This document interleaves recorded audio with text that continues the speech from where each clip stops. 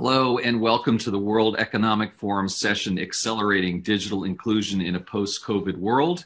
I'm the moderator. My name is Andy Serwer. I'm the editor-in-chief of Yahoo Finance.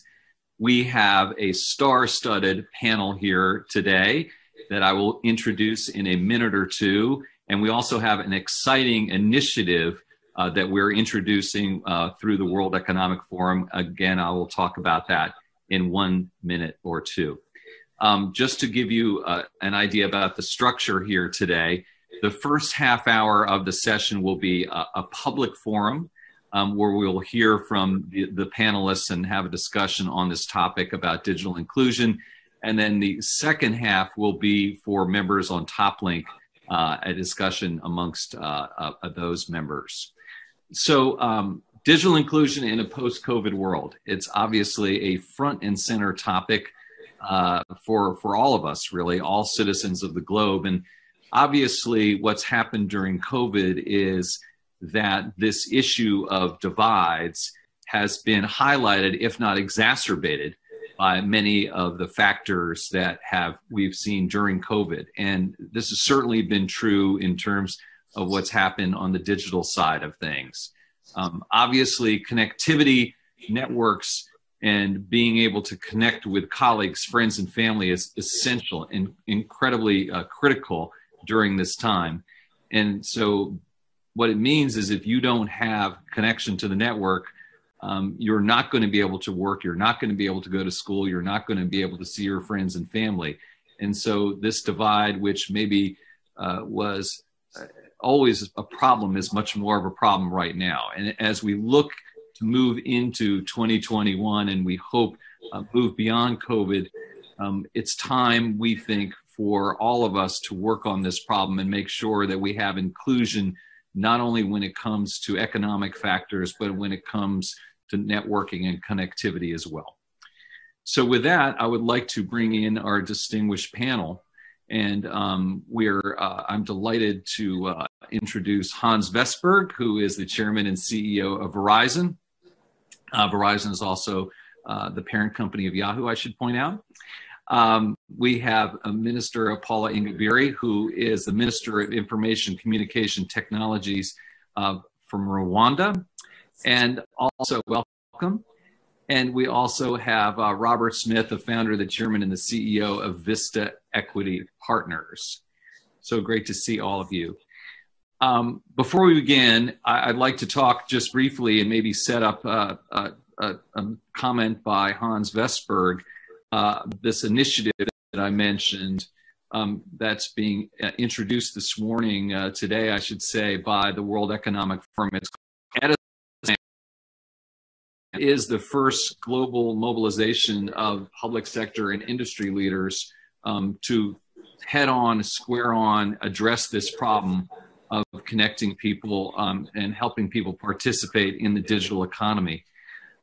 So all the people on this panel are board members. And in fact, Hans, you're the chairman of the board. And so you're a busy guy, obviously, a lot to do. And so this must be pretty darn important for you to take time to do this. So I wonder if we could start with you and maybe you could just talk a little bit about what the EDISON Alliance means.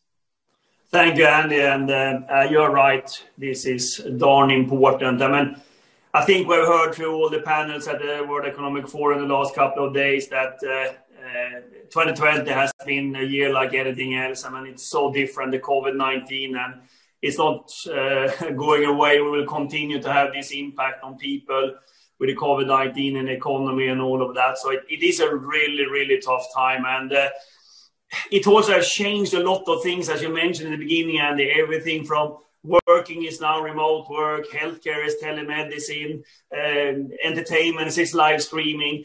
Everything has basically changed. And what we need to understand that this is not new concepts. I think that many of us have been talking about digital education, remote learning, telemedicine for years. It's what happened in 2020 was that we leapfrogged at least 5 to 7 years in the digital inclusion in the world, or the digital advancement in the world. that is just unheard of, because usually it takes a progression when you include it in the digital sort of transformation you're seeing. For the last 10 years, I've actually been talking about that mobility, broadband, and the cloud is a 21st century infrastructure, because it's efficient, it's scalable, and it's sustainable. It has to be the most important platform we have in order to support the mankind on Earth. And we have seen how important it has been the last 5 to 7 years. And putting that in the perspective of the sustainable development goals, all of those goals are underpinned by the mobility, broadband, and cloud. And it has been seen more than ever. So I think that is so important. But we also need to be clear that the work that governments, private sectors, different industries, ICT sectors have done the last 9 to 12 months is just unheard of, to pulling these together. Still, it's over 3 billion people on this earth that are not online. And of course, here we are now facing the enormous great opportunity, at the same time a great risk. The opportunity is obvious. We can now accelerate an inclusive world by using digitally that we have never done before, because we have proven that these tools are working. It doesn't matter where you are born or where you live, you should be able to get it. The risk is, of course, that we are accelerating the divide in our society by this digital transformation we see right now. And suddenly we actually have more people behind, especially vulnerable groups and populations on Earth. So that's why the importance is more important than ever to create a cross-sector, public-private, industrial alliances together to see what we're doing to accelerate this. That was the idea behind the EDISON Alliance that we're now launching officially, which has a clear target to have measurable targets per year, how we move forward on this acceleration of digital inclusion. The first year, we're going to focus on healthcare, education, and financial inclusion. All of them are supporting the SDGs as well. And again, it's not the ICT sector, it's not enough. We need all industries.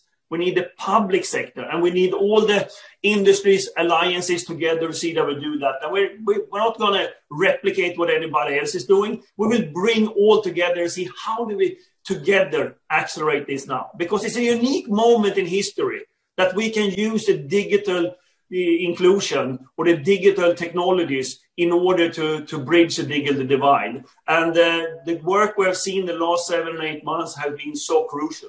So that's sort of the setup. We have a great board with multi-sector, and all. You see 3 of the board members here. We are adding Ajay Banga, the executive chairman of MasterCard. And then we also have Shabana Kamiri, which is the general manager of the Apollo Hospital, which is one of the largest hospitals in India. So we have a very broad group, but we also have a lot of the champions on this call from different sectors. And today is the official launch, and we will talk about it more. But this is such a crucial moment, and you asked me, this has to be important. Yes, this is super important, and I feel that this is something that I'm prepared to support and help, and that's why I'm joining. And I hope that many of my peers will see the same and definitely be part of this. So that's the reason and what we're launching today, Annie. Thank you, Hans. And I'm sure there'll be plenty of ways for people on this call and beyond that to participate and get involved in this initiative. So look forward to hearing about that. I want to switch over to Minister Ingabire and to get your take on the state of play in Rwanda and maybe the surrounding regions in terms of the challenges, and then also hear from you from the public policy standpoint of what you think some of the solutions could be. Minister.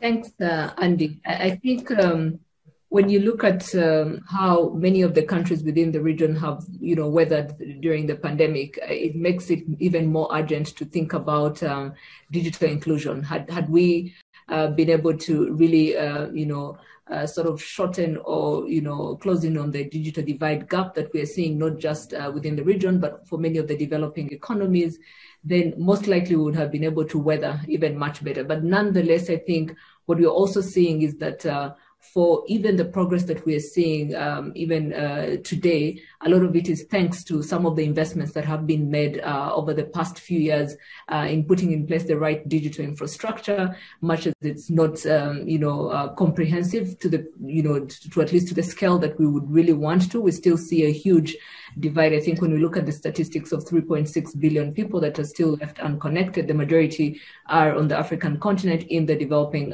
countries. And so that in itself goes a long way to show that, as we talk about the digital divide, as we talk about digital inclusion post the COVID world, then it becomes more and more urgent for some of our economies.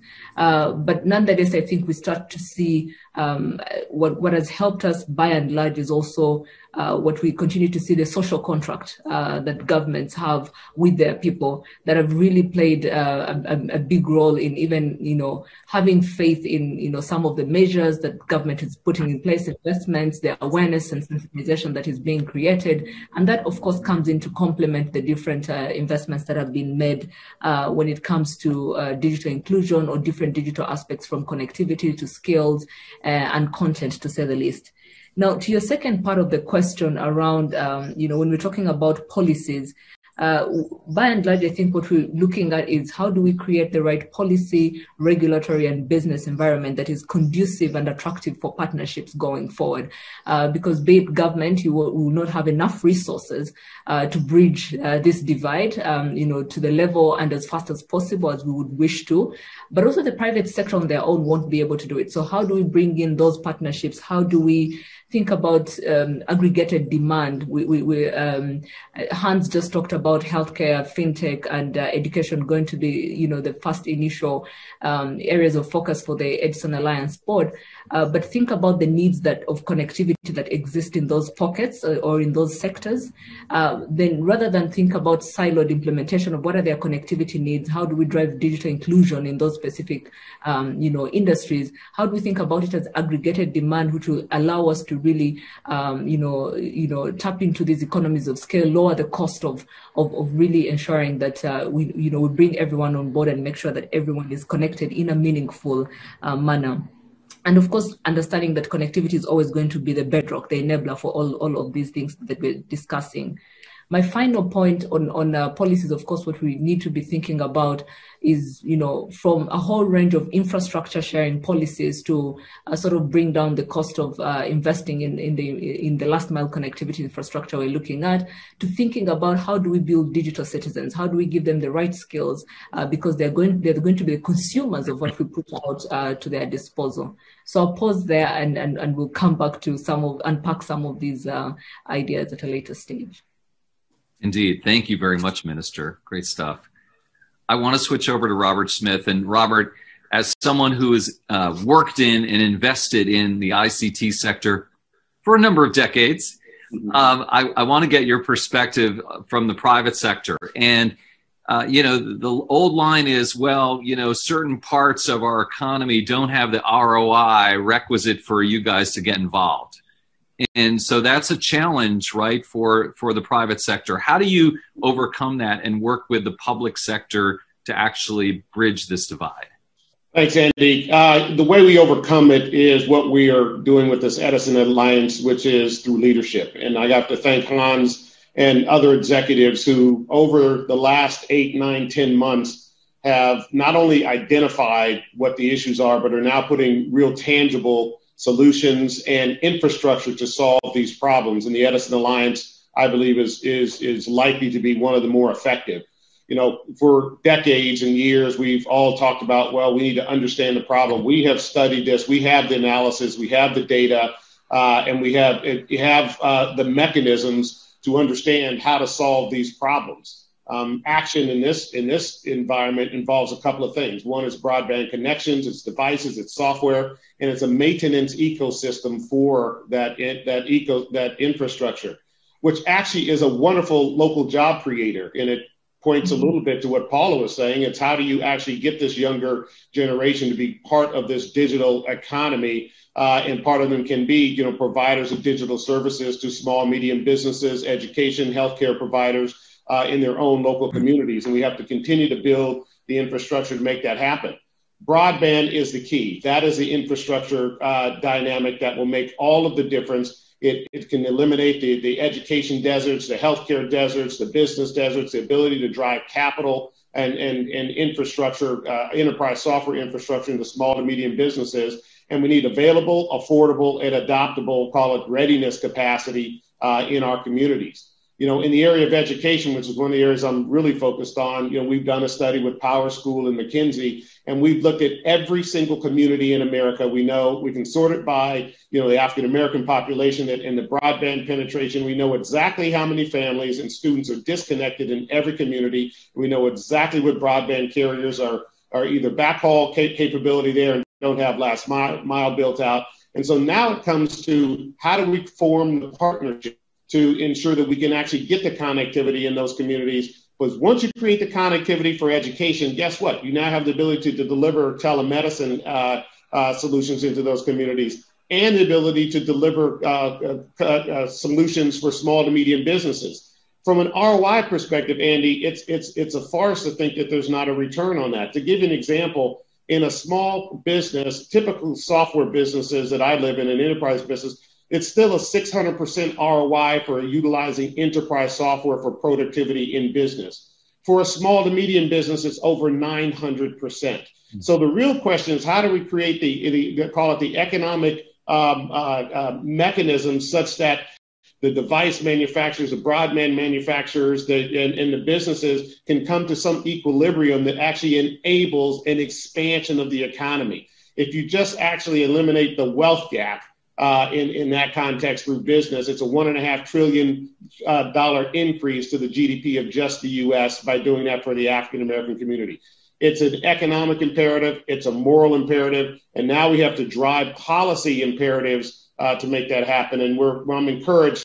We just released yesterday through the Business Roundtable, and there's other groups, that corporate call to action led by Chairman Wooten in the state of Connecticut, and at least released to the Biden-Harris administration priorities of the agenda. And number one that we listed was broadband infrastructure, because we know if we get that right, it would enable massive uplift of economic opportunity and, frankly, job creation, and drive us out of what could be a dire recession coming out of COVID-19. So I'm encouraged, and I'm thankful, very thankful for Hans and WEF for their leadership in making this forward. And I'd like to say, in the words of Amanda Gorman, our brilliant citizen in America, if we merge mercy with might, might with right, and love becomes our legacy, and change our children's birthright. We have the power and capacity to do this right now, and we have the people focused on doing it. Quoting our junior poet laureate, that's outstanding. That's great, and thank you for your insight, Robert. And I can see the passion there, and for dispelling some of those myths as well. That's great stuff. I want to draw people's attention to the chat, which, as we all know now in this COVID world, is the game inside the game. So you can participate and communicate with your fellow participants there. And Hans, I want to go back to you, and it sort of speaks to one of the comments that someone made here. Mariam Rahim made this point about the digital divide not existing only in high and low income countries, and Robert touched on this as well, but also within wealthy countries. And so my question is, Hans, there's so many problems / opportunities here to address. How are you guys going to decide where to deploy your resources and your efforts? Because there's a lot of work to be done in the United States, wealthiest country on the planet, and you could just do all your work there, but obviously it's a global issue, of course. You're right, and the comment is also right.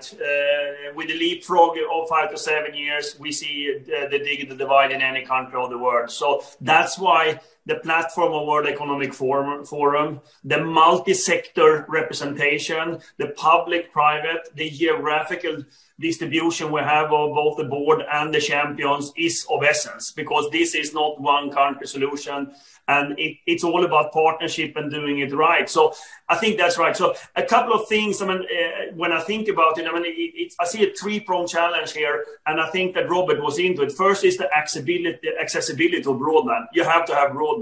Secondly is, of course, to make it affordable.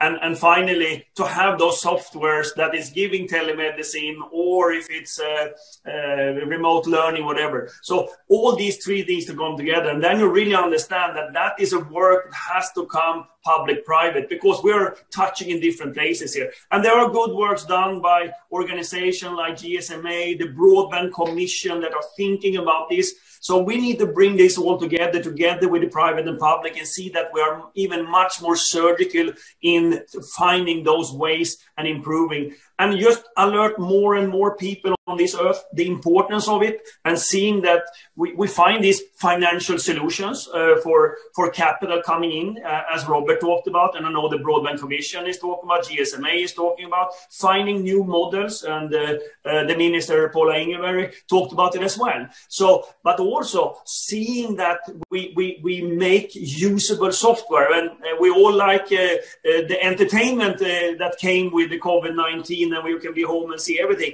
But here we're talking about remote learning, we're talking about telemedicine applications, softwares that can be in the cloud in order to be remotely efficient and sustainable wherever you are. And that has to be scaled now. We have talked about it for years, and we knew the solution. Now we finally have the pivot moment where the world actually understands this is working. We can scale it. And we have all the big tech in the world starting to scale. And Robert is one of them. There are hundreds of others as well. And this is the time. So I think that, again, if we don't make it now, and see that we make a digital inclusion, I don't know what a better moment we would have, or it's a bad moment, I would say. It's not a good moment, but what we have created right now, it's a leapfrog of 5 to 7 years of the digital journey. And now we want to see that we can actually make this happen for more and more people on this earth. Thank you, Hans.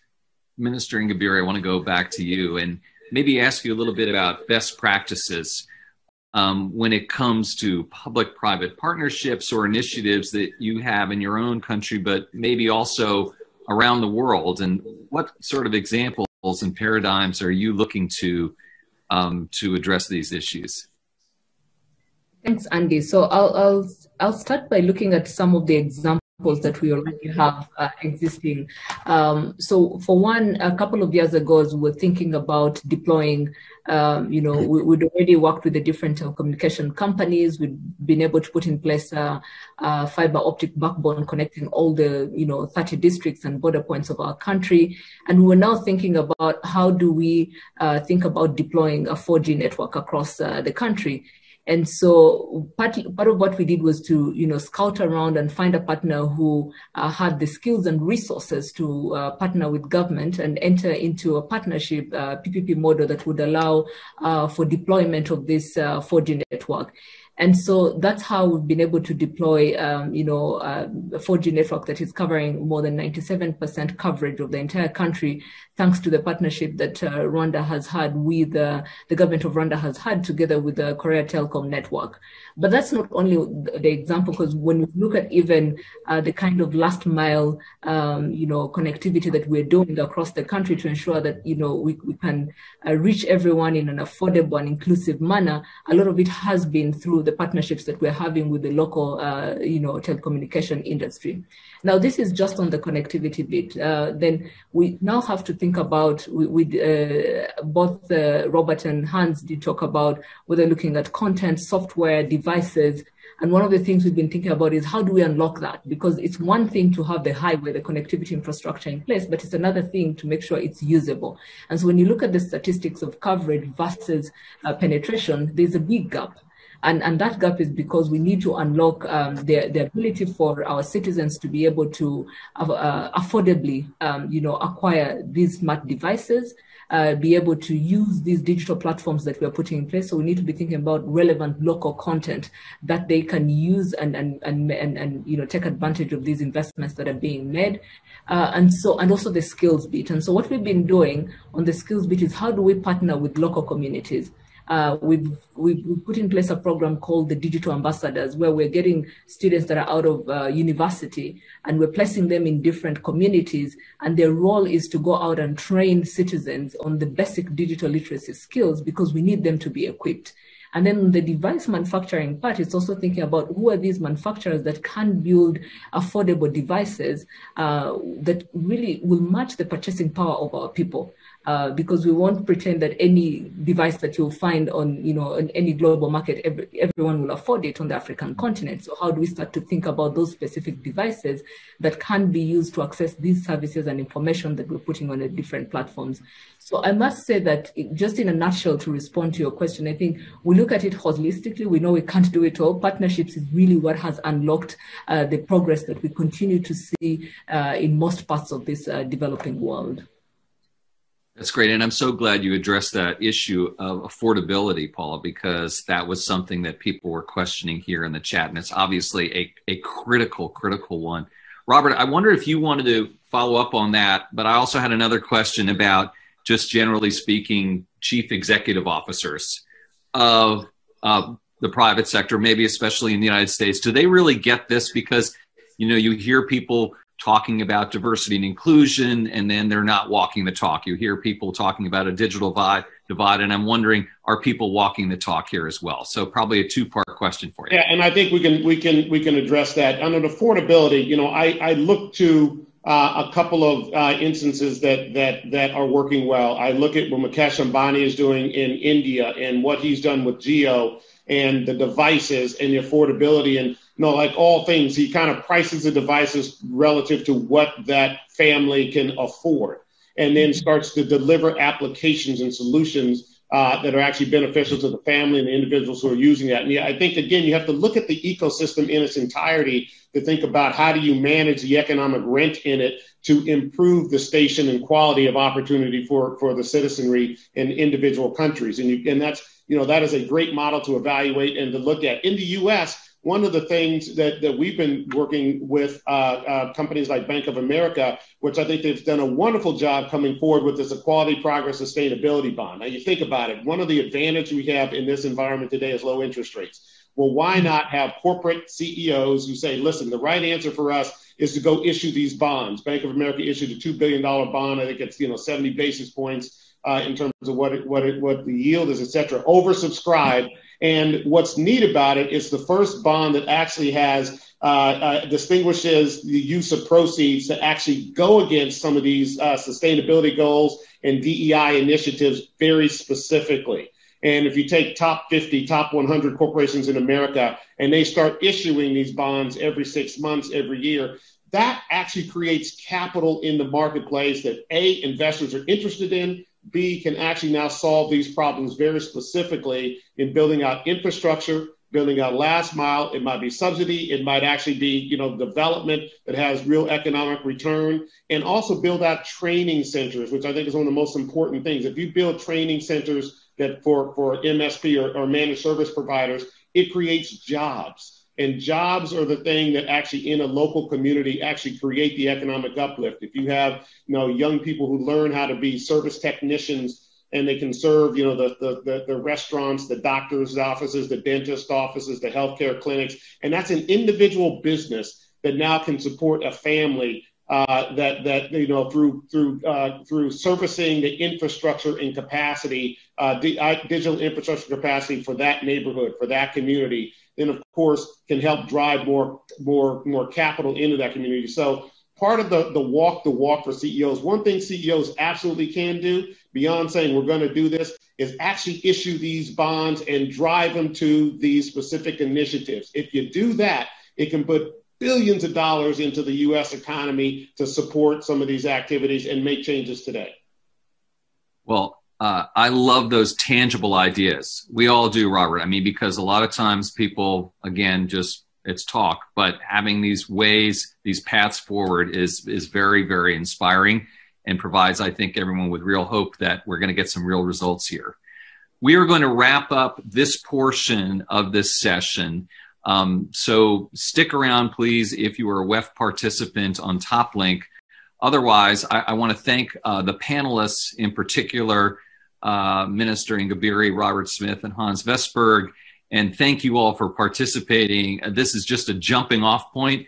I hope you guys are all excited by this EDISON Alliance. I want to hear much more about it, and I'm looking forward to some real action as we go forward into 2021 and beyond. So again, thanks very much. And let's have everyone walk the talk. Thank you. Thank you.